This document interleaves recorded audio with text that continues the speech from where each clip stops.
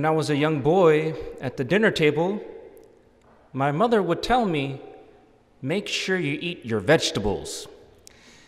And when I would hear those words, I would cringe and shrink. The emotions and sentiments inside of me would not feel comfortable. I wanted to close my ears.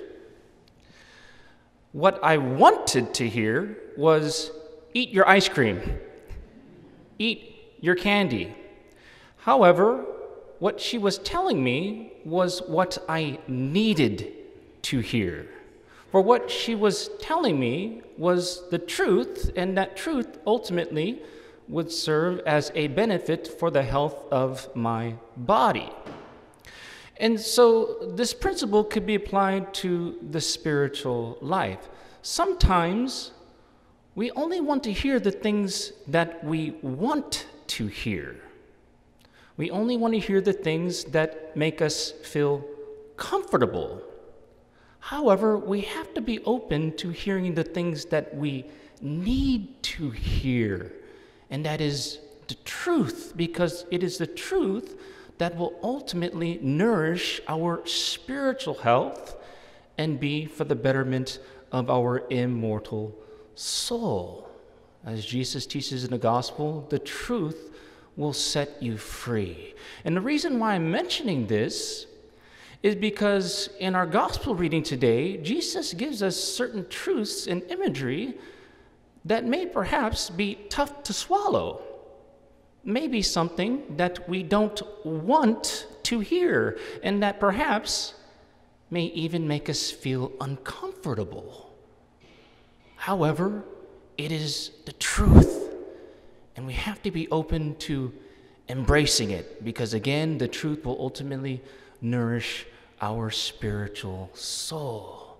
And so in the gospel reading today, Jesus says these words, "Do not be afraid of those who kill the body, but cannot kill the soul. Rather, be afraid of the one who can destroy both soul and body in Gehenna." Some other translations use the term hell. For Gehenna in biblical times was a valley right outside of Jerusalem, and in this valley was a fire that burned garbage. It was a place that was known as to be perpetually unclean because of child sacrifices that took place there centuries beforehand. And so in the New Testament, Jesus uses the term Gehenna when he teaches about the reality of hell. Now, in this sacred scripture, it doesn't specify who is the one that we should fear. Some biblical scholars say that a way that we could spiritually interpret this is that the one we should fear is the devil, for he is one who tempts us and deceives us into sin. Therefore, he can and should be feared. However, at the same time, it can be spiritually interpreted that the one that we should ultimately fear is God himself. For we know that God will ultimately be our judge. When we die, we will have to stand before the judgment seat of God, and we will have to give an account of our life to the Lord. And we will either be rewarded eternal bliss in the kingdom of heaven forever, even if perhaps we have to pass through purgatory, or we will be condemned into hell in eternal torment where there will be no end and there will be no exit door in hell. This is the truth. And this being the case, alongside with our call to love God, which really should be a response to God first loving us, alongside with love, we are also called to have a healthy fear of God. For this healthy fear will serve as an incentive for us to repent of our sins, to amend our lives and to act justly. This, in fact, is evident in sacred scripture. We see Moses say this very thing in the book of Exodus, chapter 20. He says to them, God has come to test you, and that the fear of him may be before your eyes, that you may not sin. In the New Testament, even after Jesus gives his new law of love, St. Paul says in his letter to the Philippians, in light and in view of our eternal destination, he says, work out your salvation in fear and trembling. He is instilling in us a healthy fear of God. You can imagine an athlete who knows that it is possible that they could lose the game. That will serve as an incentive for them to practice hard, to be disciplined in their training. Well, when we are playing the game of life and we are playing against the powerful opponents of the flesh, the world, and the devil, we need incentives to help us take it seriously, take sanctity seriously, and to be well disciplined in the spiritual life. We even see in our everyday common things at times that there is a healthy fear being instilled in us for a benefit. For example, we drive on the road, and when we drive, we see signs of laws. Right? And the signs at times don't fail to mention what the possible consequences are, what the possible penalties are. For example, if you break this law, you will be fined $500, whatever it may be. Commonly in parenting, what happens many times is when a parent instructs their children what the rules are, many times the parent doesn't fail to mention what the possible consequences are. For example, you're going to be grounded, or you may not have the privilege of using the car for 2 weeks, whatever it may be. They're mentioning it, again, as an incentive for them to act justly. We even see this in our own faith. For example, we are here gathered at the Blessed Virgin Mary's apparition site, which is approved by Holy Mother Church as to be deemed worthy of belief. And when the Blessed Mother appeared as Our Lady of Good Help, even before she said anything about teaching the children their catechism and how to approach the sacraments, before she said that, she said, if sinners do not convert and do penance, my son will be obliged to punish them. It is partly a message of warning and instilling a healthy fear in us.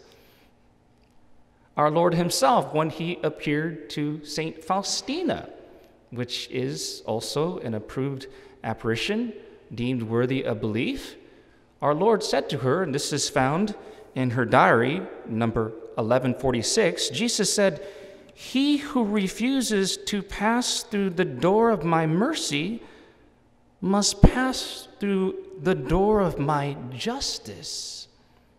Again, he's not failing to mention consequences. Even in divine revelation, which has more weight than the private revelations because we are all obliged to believe in God's eternal truth, especially what he reveals in the scriptures. And from connected scriptures, of course, we have the teachings of the magisterium of the church and sacred tradition. But even in scripture, when our Lord teaches us about how we are to act, he doesn't neglect to mention the possibilities of penalties. For example, in the Gospel of Luke, chapter 12, when he gives the parable about the master of the household who entrusts his household to a servant.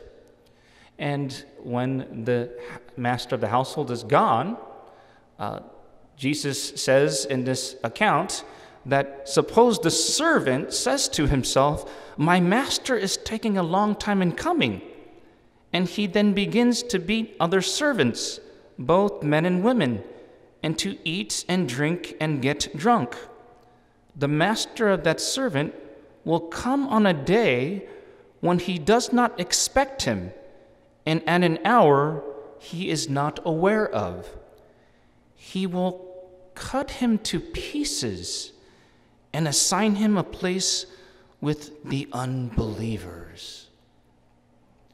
And so the motive and intention of repenting from our sins out of a fear is called attrition, which is also known as an imperfect act of contrition. Now, it's important that we do not misunderstand the term imperfect. The term imperfect in this case doesn't mean something bad or defective. What it means is that it is less than the highest ideal. Perhaps you've heard of, good, better, best. Well, the levels under best doesn't mean that they're disordered. Therefore, the term imperfect has benefits, advantages, and it also comes from God. This is confirmed in the Catechism of the Catholic Church, paragraph 1453. It says, "The contrition called imperfect is also a gift of God, a prompting of the Holy Spirit.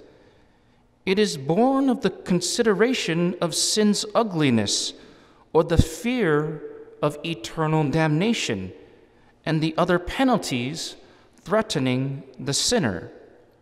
Such a stirring of conscience can initiate an interior process which, under the promptings of grace, will be brought to completion by sacramental absolution," which points to the great sacrament of confession, also known as reconciliation.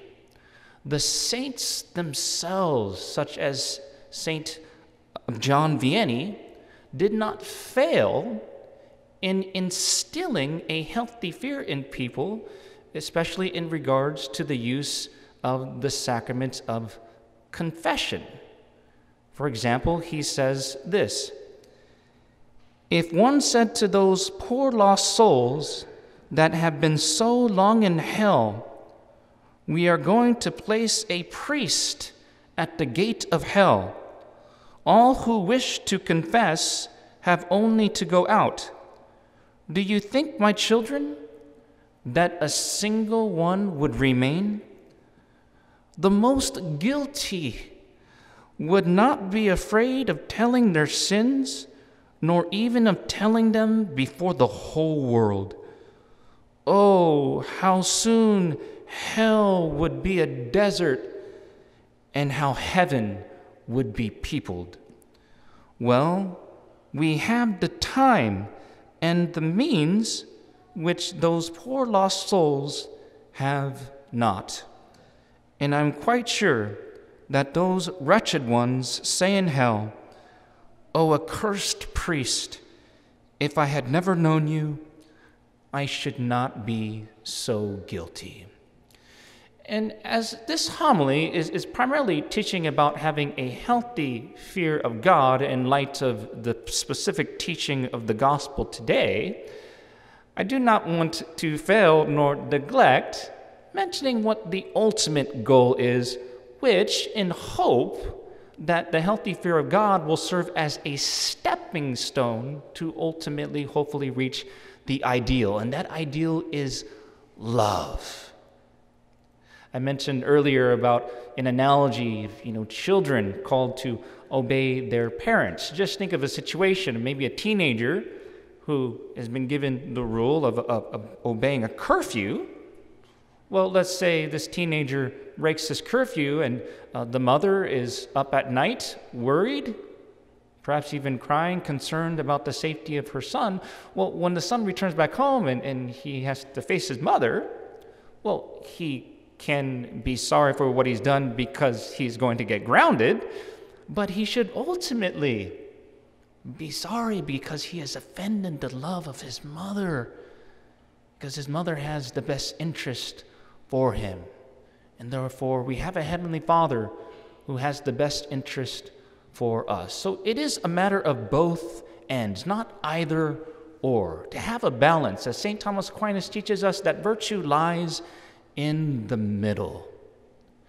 And so what I give as a recommendation, as perhaps a resolution for all of us, is that I recommend a daily examination of conscience with an act of contrition. Perhaps at the end of the day, before we go to bed, we think of the things that we have done, any offenses we committed, and any sins of omission, and then we make that act of contrition, which is an expression of our sorrow for sins and a resolution to do better.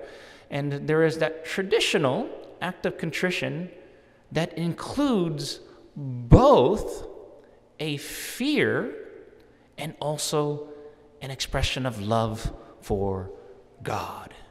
I'm just going to mention this act of contrition here. You are more than welcome to join me in the silence of your heart if you know it. Oh my God, I am heartily sorry for having offended you, and I detest all of my sins because I dread the loss of heaven and the pains of hell, but most of all, because they offend you, my God, who art all good and deserving of all of my love. I firmly resolve, with the help of your grace, to confess my sins, to do penance, and to amend my life. Amen. In the name of the Father, and of the Son, and of the Holy Spirit. Amen.